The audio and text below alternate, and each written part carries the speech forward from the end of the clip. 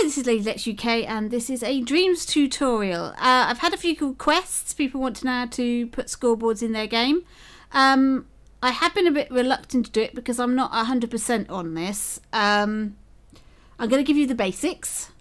Hopefully this will allow you to at least add a simple scoreboard into your game. But there are some oddities about the scoreboard that makes this a little awkward to use. But hopefully this will give you a steer. At least you could do something basic. Right, so we're going to make a game scene. And what I'm going to do is I'm going to make a clicker game. Just a very simple clicker game. So we'll pop our microchip down. There's our microchip. Okay, first thing I'm going to do is I'm going to put a controller sensor in. I'm going to take out all these horrible default wires, which I wish were not there. Go to remote control sensor and made him remote control. So that's ready. Then we're going to put in a variable and a variable modifier. I'm going to change this variable name to clicks displayed. You can change these numbers if you want, but to be honest, I'd leave them. They are okay to use as they are. Variable modifier, we're going to add to clicks displayed. So we've changed that by using the D-pad down to click on to clicks displayed. And, oh, there we go. We're going to add 1 to the value. That's what that modifier does. It adds 1 to this value. And it's going to add 1 by clicking on the cross. Okay, so now let's do put a number displayer on there and display the current value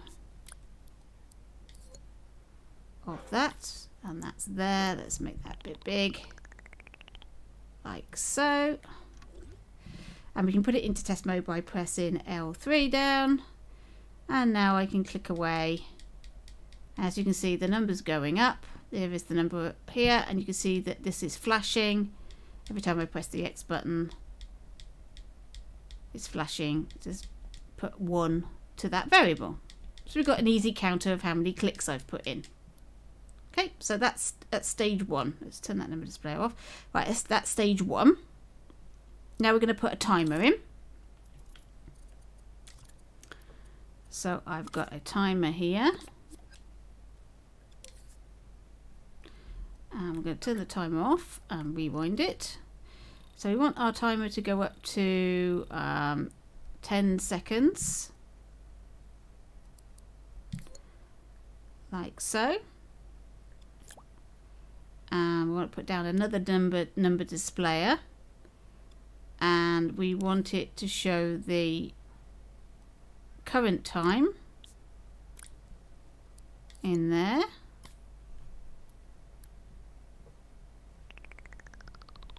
And we'll put that there, and we'll change this so that it's showing milliseconds like that. Right, so let's try that. So now I've got a 10-second count, and I can press this like that, and it gets 10 and it stops, but I can still carry on pressing. So that's no good. We've got to do something about our game so that it will, you can only press the button when the timer is going. So we'll put in an AND gate and a NOT gate. And we'll say when timer is finished, we're going to send a signal to this NOT gate. And that's going to go in there, AND gate. This cross is going to go on the AND gate. We're going to delete that one. And we're going to put the result in up here. So now it's looking to see if this timer has finished. If it's not finished and you press the X button, then it's going to add to the modifier. Otherwise, it's not going to. So let's just test that out. So we can press the button while the timer is going.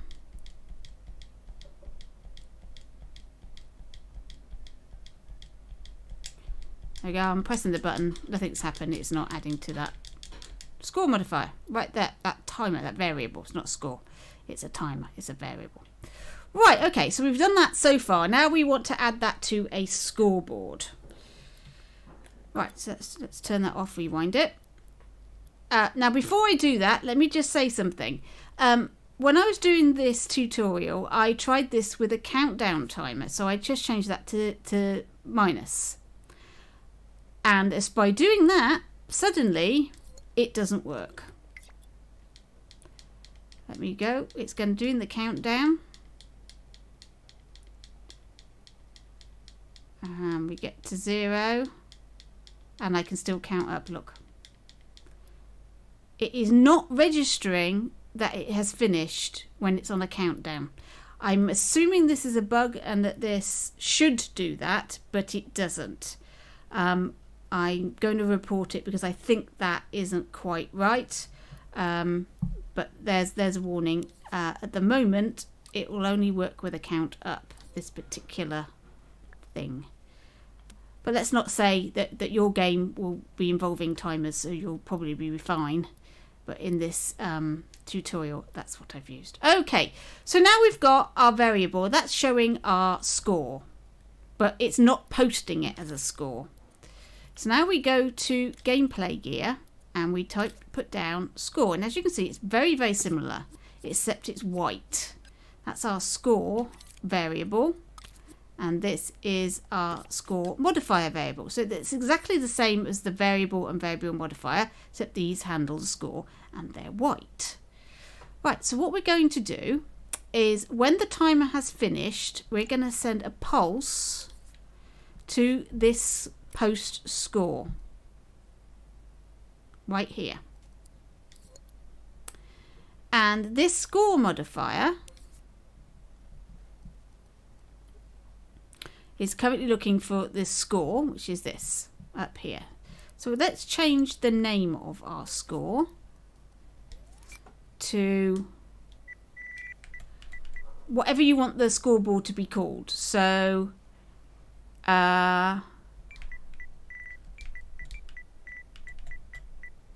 you might want to call it Click Masters.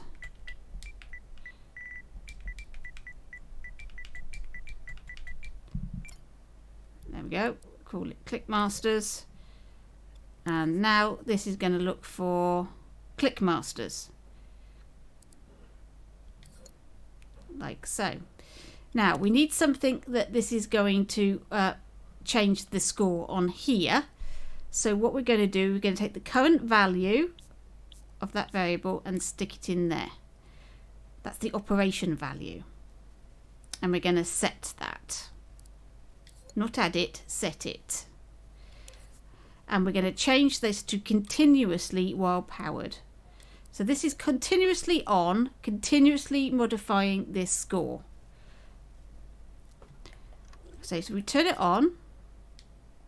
Now you can see our score is going up exactly the same amount as this. And 14 was our score. This score stopped, but also this wire posted this result to the scoreboard at the same time. When this reached 0, it reached 10, it sent that score to the scoreboard. But we don't have a scoreboard right now because we haven't put this in a dream. There is no scoreboard, and you cannot test your scoreboard without putting it live somewhere. So we're going to save this. We'll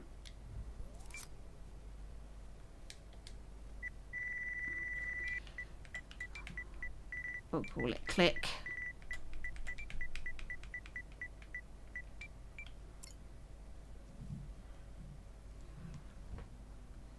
Like so.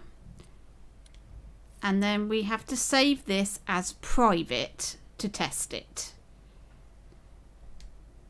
We've saved it as private. And now it's saved. Right. Exit. Whoops. Now you want to go into Dreams and create a new one and find your click game. There it is there. Then we need to save it.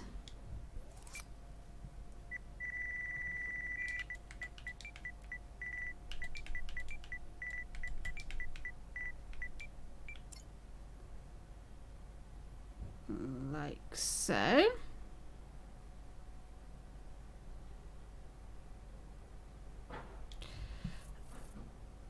And then we'll save this as private. And that's online. Right. Exit. Going to my creations. There's click. I can now play it.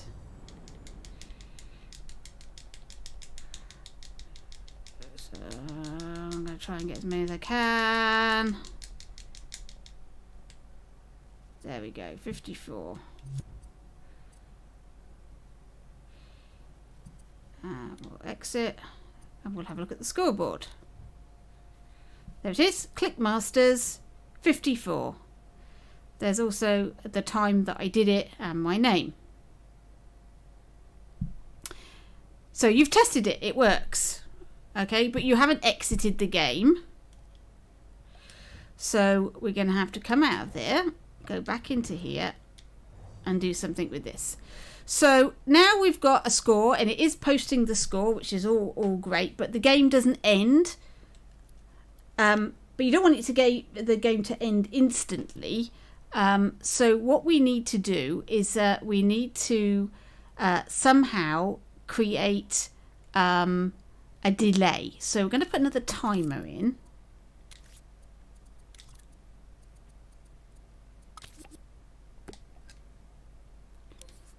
It's already set to 5 seconds. That's probably about right. So when this has finished, we're going to start this timer. And then we're going to stick a doorway in.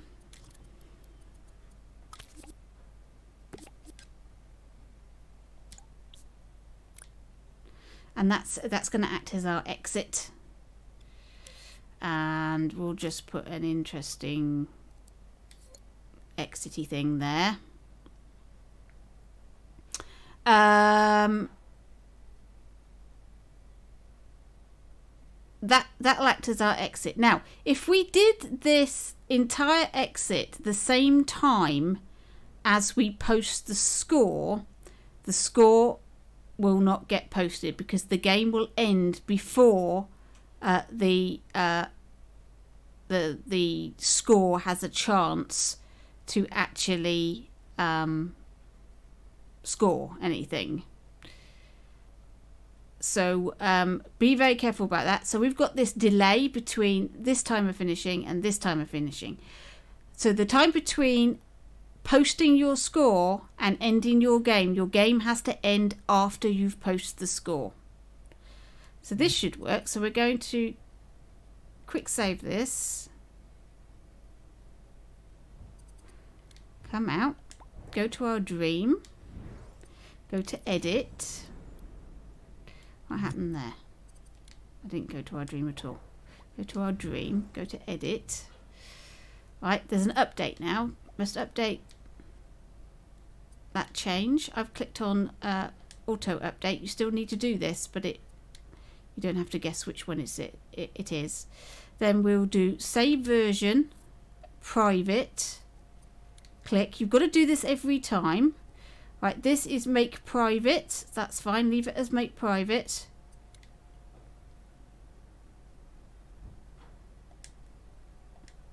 So we'll come out of this. Okay. Let's reset progress. And play again.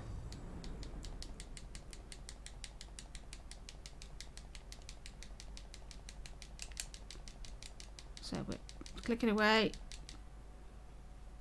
Oh, I only got 53 this time.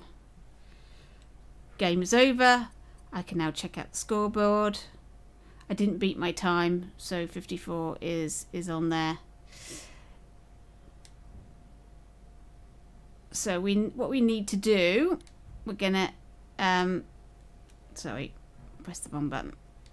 We've got to edit the scoreboard. So we're going to scoreboard. We're going to edit, and you can change whether it's a number or a time, whether the better score is higher or lower, or whether the multiplayer boards are separate or combined. I'm actually not 100% sure what this is because we don't have multiplayer at the moment. That will be something that will come in when multiplayer. Now, if I press reset, it will reset everything so there is no scores on the scoreboards. Do not press that. That will delete your scoreboard and you will not be getting it back. Ever. Right, so Clipmaster is now empty. So we now play. You do this to check that we've got our scores. We're trying to get a nice high score up here. There's 54. There's the end of our game. Let's have a look at the scoreboard. There I am, 54. Before it was empty and now I'm back in. So we know it works. There's our scoreboard and we called it Clipmasters. There we go. So that's how you do your scoreboards. Now, as you can see, I panicked when we went into the scoreboard and there was this delete button. Deleting the scoreboard cannot be undone, are you sure? Right, let's be clear. This is deleting the scoreboard, not resetting it to 0 and wiping everybody's entries. This is actually getting rid of the scoreboard. And once you've done this, you cannot put a scoreboard back on your game. So do not, under any circumstances, say yes to that. Because you'll find there are all sorts of problems. Now, let me show you another issue. So I've got one scoreboard and it's all good. Let's say I go into my game and I don't like the name Clipmasters. Let's change it. I don't like Clipmasters at all.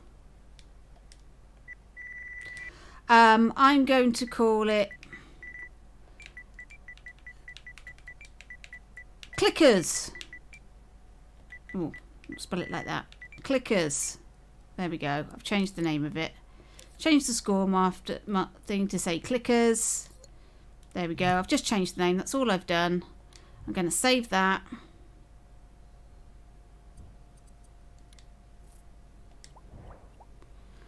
Go into my dream. It's now updated my saved game. I'm going to save that to private. So now I can view what I've done. That's still private. That's good. I'm going to reset progress.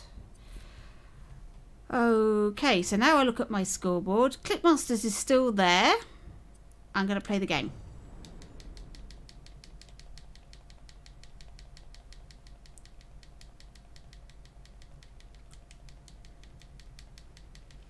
Okay, I scored 50.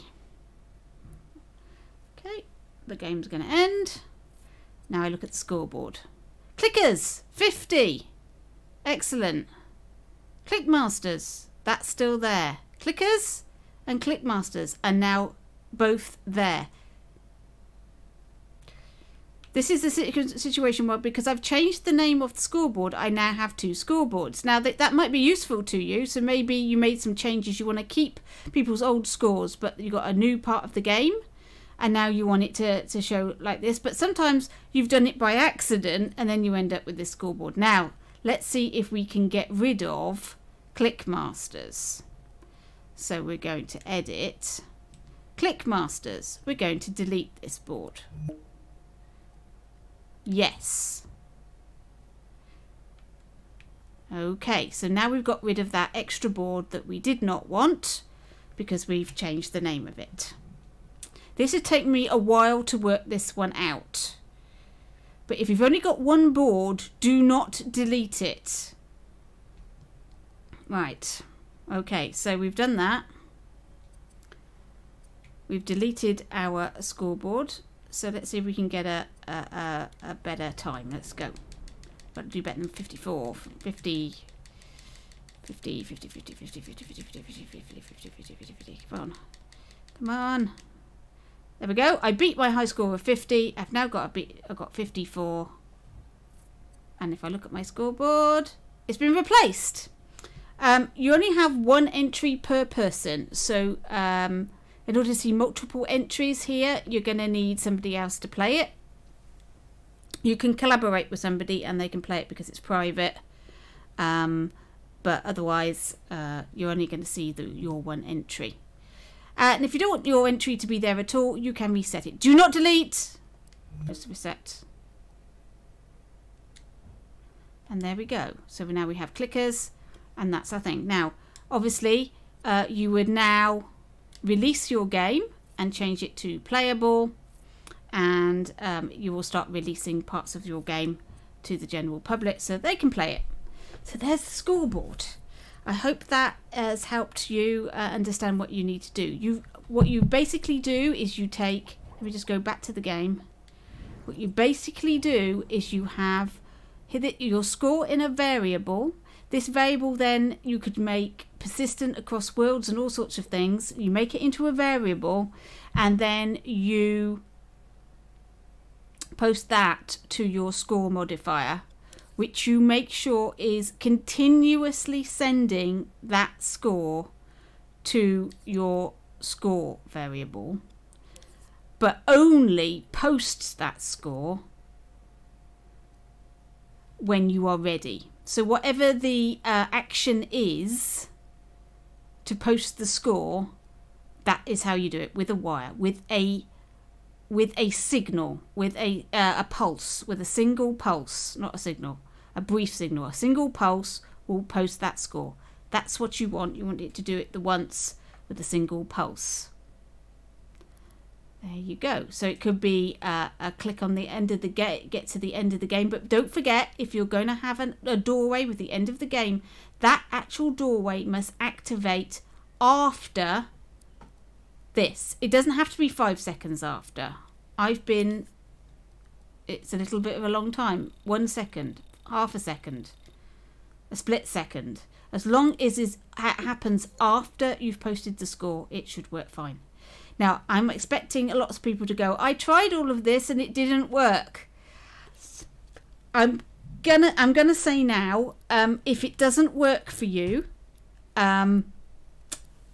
it's going to be something to do with either this score is not being continually modified and changed so that the score is wrong, or whatever you are using to activate the post of the score is not activating it. And I'm not going to be able to help you. It's one of those things, it's individual to everybody's games how these scoreboards work. This is the basics of how they work, but every single game is going to be different with its different challenges. So however you've got that, as long as it is sending a pulse, and you can check this with various text gadgets and things that you can see whether or not a pulse is being sent and things like that. As long as a pulse is being sent, it will post the score. But it must be in a dream. It must be live in some capacity. You cannot do it locally. It has to go through the servers because that's where the scoreboards are housed. So it has to be either private or public. There you go. That's a long-winded one. Thank you for watching. Hope it was useful, and I'll catch you in your dreams.